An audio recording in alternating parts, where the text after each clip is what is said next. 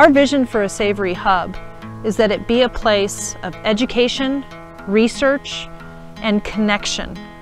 Working with the students from University of Idaho, Washington State University, working with Wounded Warriors, working with interns to help them learn about regenerative agriculture and agriculture practices, and then go off and start farms of their own.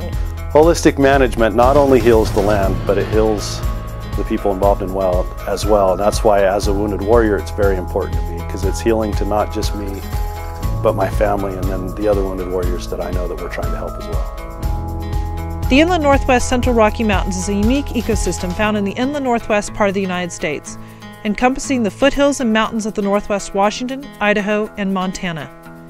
It's an open woodland forest made up of various species of western larch, pine, and fir trees. We have 1,280 acres on this farm, 600 basically in pasture and 600 in woodlands and meadows. The farm has 3 streams that run through it, with 14 lakes that are also located on the farm. We produce beef, pork, chicken, eggs, and raw milk. Additionally, we have plum trees and apple trees, along with 2 hoop houses that are used to produce fresh vegetables. We currently have an education center on our farm that has the capability to house students overnight, and we're also in the process of building additional facilities to support our educational mission. We've got great natural resources to develop. They're already walking the talk. Making this a hub of a venue that's already got great resources to bring in other people, to educate people, and to expand the knowledge, the benefits of holistic management in the ag resource community would be a great plus to this area. George and Carly, who own Moyalina's and Sangria restaurant, they want to buy local product from local farmers. They're having issues with sourcing.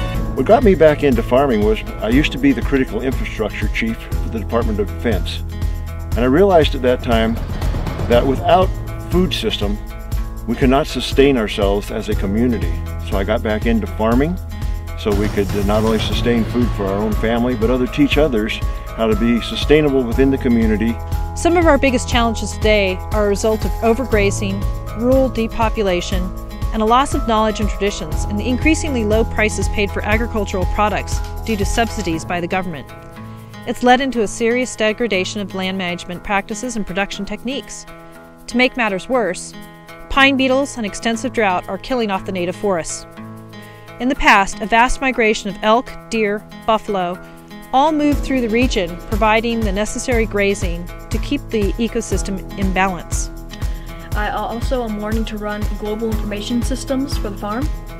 And what that is it's basically an electronic map of the farm that includes microclimates, foliage, runoff, and after you get about a few years of it, you can use it to predict and record changes in the land. You can also plug in soil testing data and things like that. Cinda Williams, Master of Science in Agriculture, is a member of our team. She has worked at University of Idaho focusing on sustainable local food systems since 1994. She's been the SAR representative for Idaho since 1996. Erica Crespi is a professor and a researcher at Washington State University. She studies embryological development and the impact of ecosystem and environment on embryological development. So why here, why now? We have the youth who are on board and excited. We have the restaurateurs. We have the researchers from the universities who are eager to do the research. The entire property has been GIS mapped. We have the background and all of the soil data.